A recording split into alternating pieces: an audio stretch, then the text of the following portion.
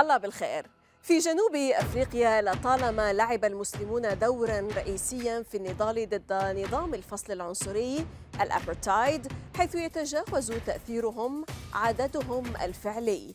في سيرته الذاتية أن تكون مسلما، يربط الباحث في الشؤون الإسلامية الجنوب أفريقي فريد إسحاق بين العقيدة الإسلامية وانتقاد الاستعمار والإمبريالية والهيمنة الغربية، ويدعو إلى العدالة الاجتماعية والمساواة في الحقوق. من هم مسلمو جنوب أفريقيا وما مدى تأثيرهم؟ وما الذي يجمع بينهم وبين قضايا الأمة؟ كيف أثرت حركات التحرير الوطني الفلسطيني في مسار التحرر من الأبرتايد في جنوب أفريقيا؟ هل وفرت الديمقراطية المساواة لذوي البشرة السوداء في هذا البلد المتنوع الثقافات؟ وفي ظل تعرض النظام الدولي لتحديات جدية اليوم، هل بات من الملح مراجعة دور الأمم المتحدة الإنساني؟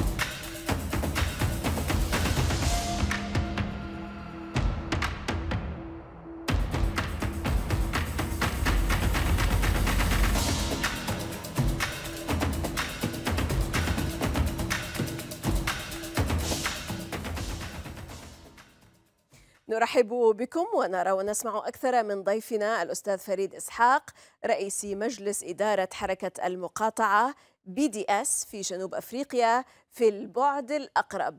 هذه الميادين وأنا زينب الصفار، خليكم ويانا.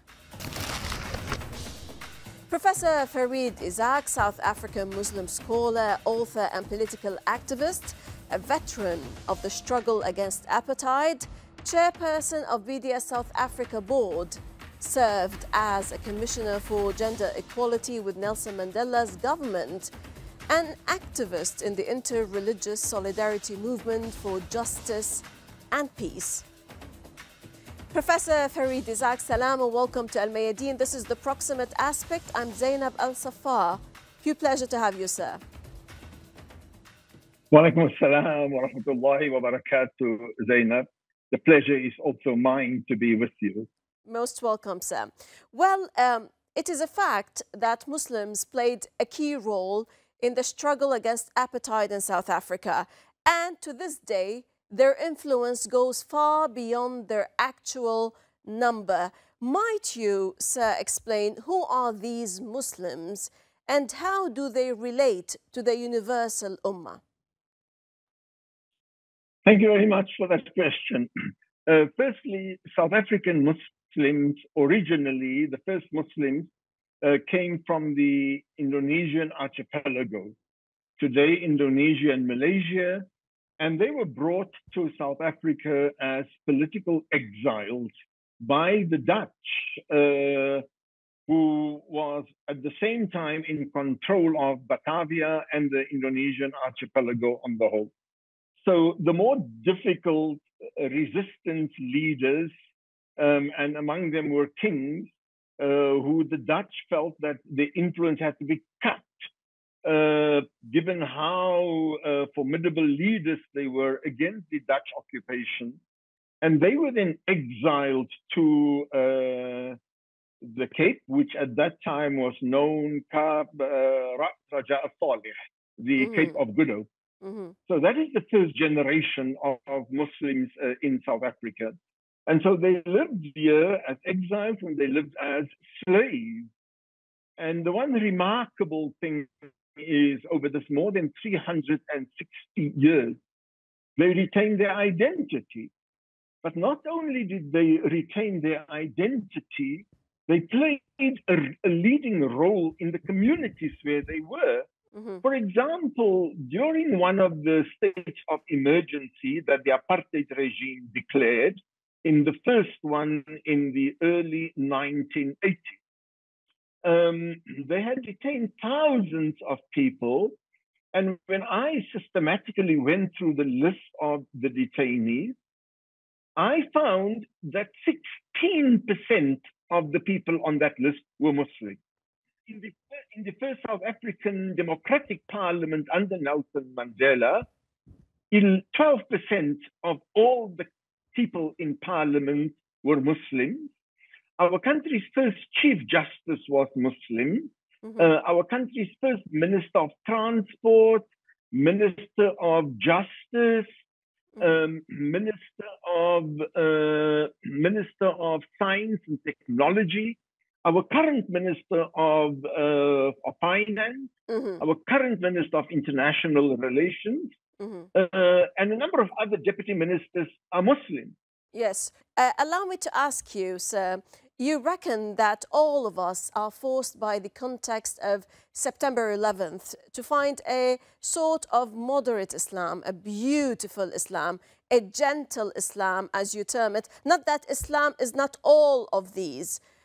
Why should the context of occupation not force us to find an angry Islam, as you may propose? Can Muslims express their anger against unjust socio-economic systems without being labeled as terrorists, or must they not? Well, I think we have a limited option into how we are being labeled. We have to ensure that we are not responsible ourselves for inappropriate or slanderous labels. Mm-hmm. And at the same time, we have two responsibilities. The first responsibility is to resist oppression, to resist occupation of our lands, and to fight. And that responsibility we need to be unashamed of.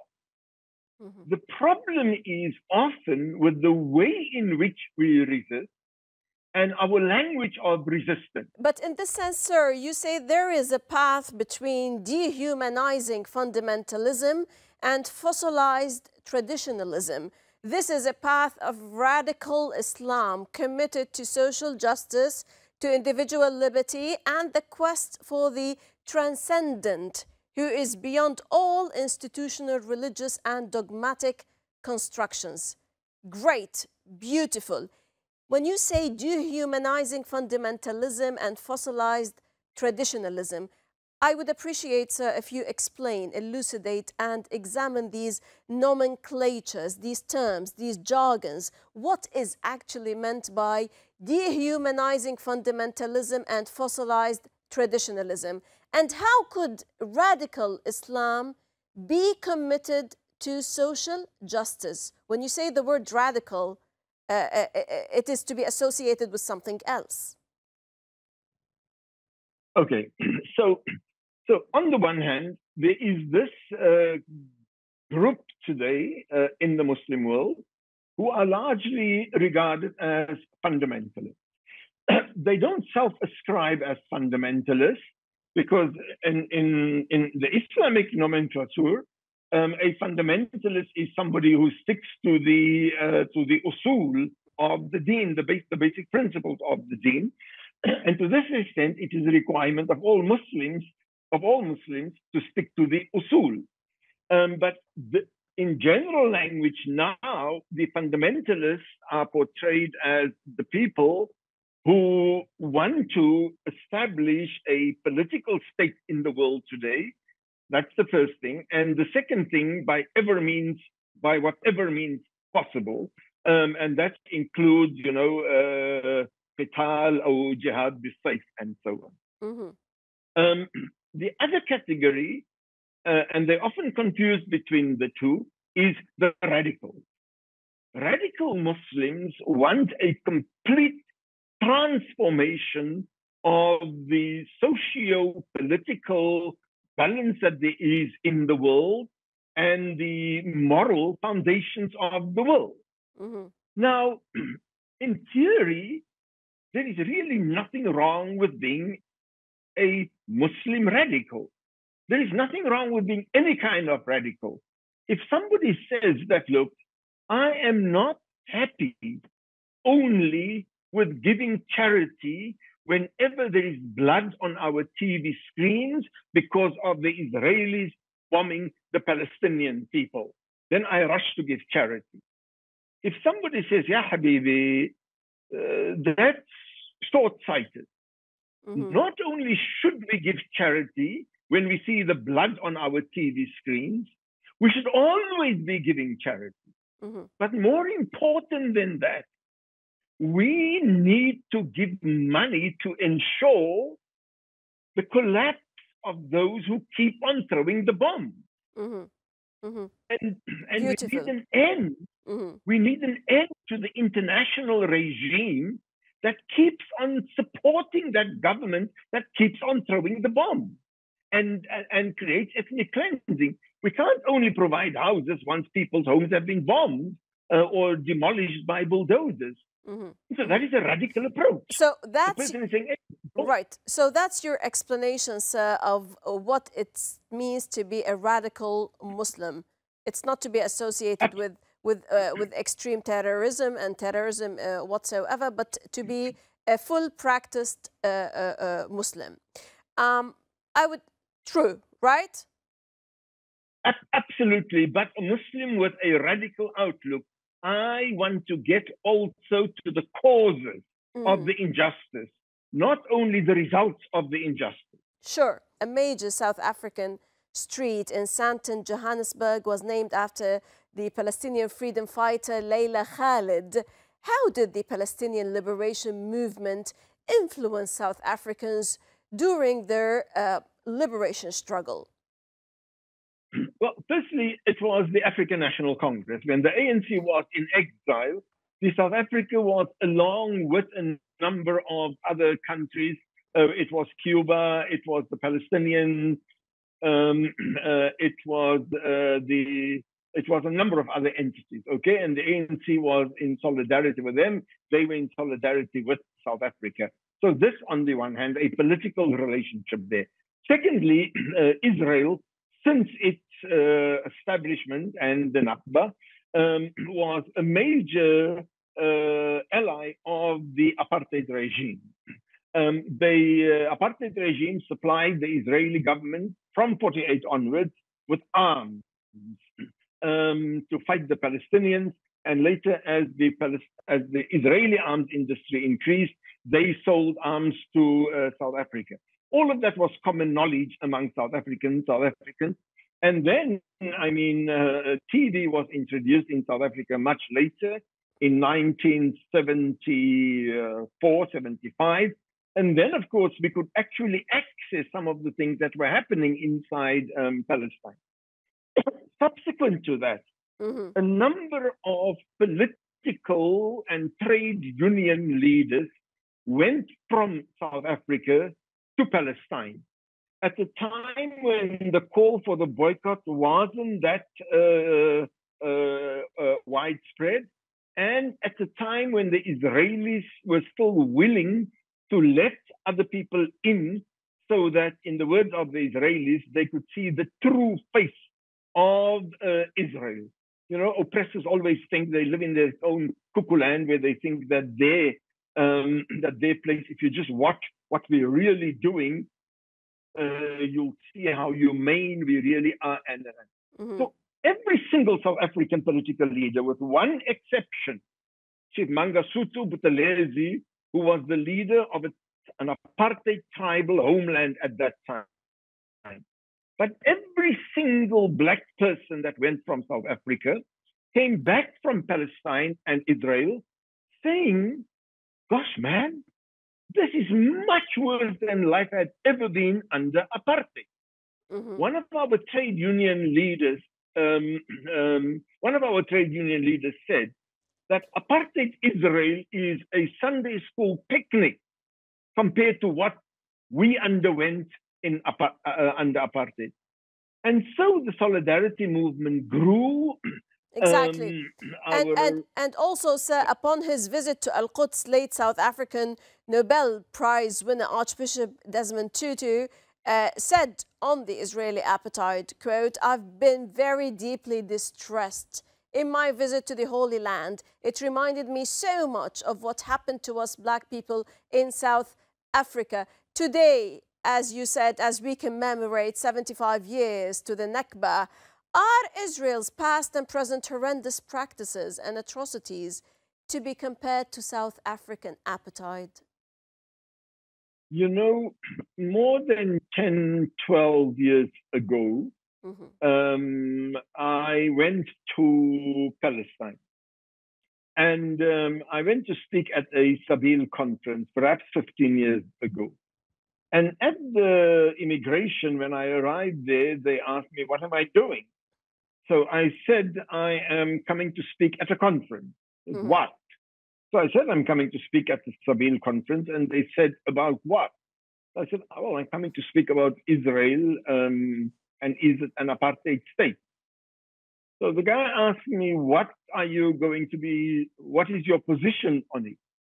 I said, look, first, I'm not used to being asked questions about this before I come. I mean, I'm a free citizen, and I don't think you've got the right to ask me about what my position on this and that question is, but if you really have to know, I don't agree with that statement that apartheid is akin, that Israel is akin to apartheid South Africa. So he wanted to smile, and just before he smiled, I said, well, my position is that it's much worse than apartheid South Africa. So that has been my position then. Since then, I've become more and more aware of how much more insidious, how much more cruel apartheid Israel is. Let me give you just one example. Please. You know, the underpinning logic of white South Africa, it was never to wish away Black South Africans. Never. White South Africans always knew that they had to find some kind of accommodation with these Black South Africans. The logic of Zionism, that this land is for Jews all over the world, and Jews all over the world must be dragged, must be invited, must be cajoled, must be bribed to come here and live here. That logic means that the population that is there, the Palestinian population, that they have to be eased out. You can't have your basis ideology make space for all of these Jews across the world without asking the question, what happens to the people who live here? The indigenous people, true. They know what must happen to these indigenous people. They must be spirited away. They must be ethnic cleansed. Their homes and their fields must be destroyed. So the logic of ethnic cleansing, the logic of genocide and the elimination of an entire people in their history, it is a logic that is inherently tied to Zionism. Very true. This is why, unfortunately, why there is absolutely no solution to the problem of Zionism, except that it must be ended. The only path to confront Israeli Zionism and apartheid is through resistance and more resistance in all its facets. Now, Minister of International Relations Naledi Pandor of South Africa notes on the international community double measures and double standards in the case of Ukraine and Palestine. She says the sovereignty was important in the case of Ukraine invasion, but was never important for Palestine. the international community is using the framework Look, of international law. Our minister, who, by the way, is Yes, is looking at, they are using international law unequally depending on who's affected by that law. And that must change, sir. As a human rights defender, what is your revision and vision to revise and amend the international multilateral system to ensure it becomes fairer and on equal terms and distance to the oppressed, the disenfranchised, and the occupied peoples? well, the one is the line that Minister Pandor has gone, and how she has articulated the horror of this one-state hegemony all over the world.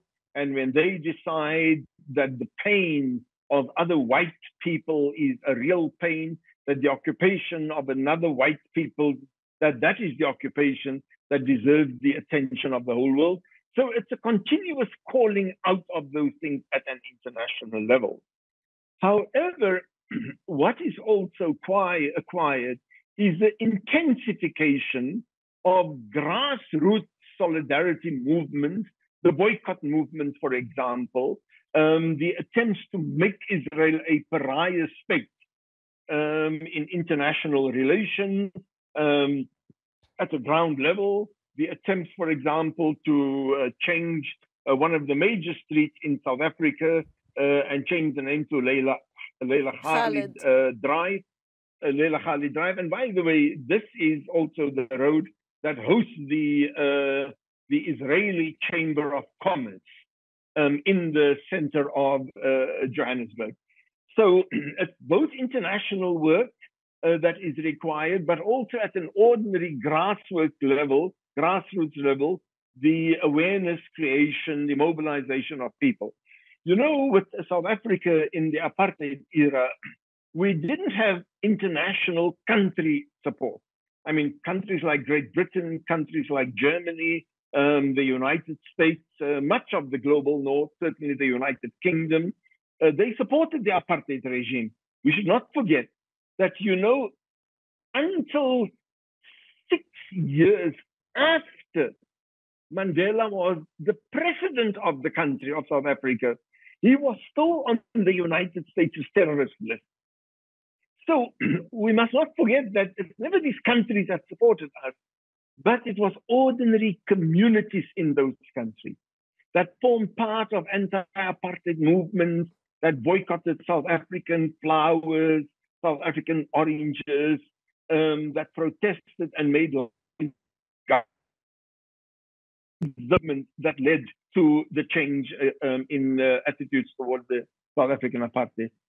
And we can see this throughout the world now, in Germany, in Sweden, in South Africa, in many parts of the United States, that increasingly Palestinians and people in solidarity with them, they're turning the heat onto Israel and its allies. Right. And so I think that is the way for it to go. Just one, you know, in South Africa, we never actually knew when our freedom would come. We had the slogan, freedom or death, victory is certain. And the other slogan that we had was freedom in our lifetime. But actually, you know, we never with our head believed that freedom would come in our life. It was a slogan that we held in our heart. And so often with the Palestinian people, it sometimes appears difficult to see, you know, in the words of the Quran, حتى يقول الرسول والذين آمنوا معه متى نصر الله.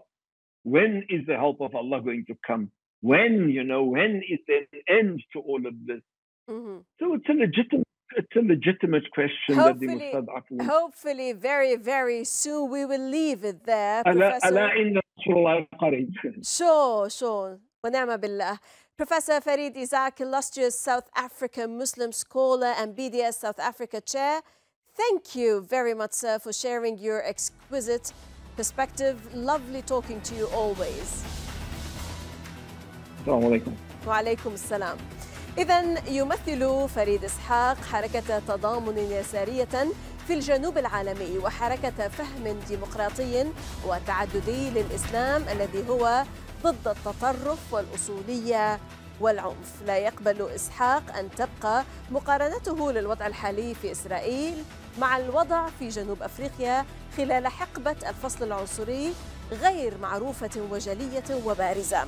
هو يجزم بأن في الواقع الوضع أسوأ بكثير في الأراضي المحتلة، ولعل قادة بارزين آخرين في جنوب أفريقيا مثل نيلسون مانديلا والأسقف ديزموند توتو نددوا بوحشية ممارسات الاحتلال في فلسطين المحتلة بطريقة حادة مماثلة.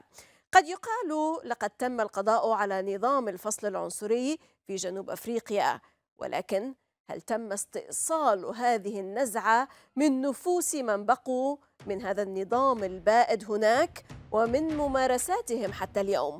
وهل حقا انتزع المواطنون في جنوب أفريقيا حقهم من المستعمر؟ من كل الميادين سلاما وتحية، في مان الله.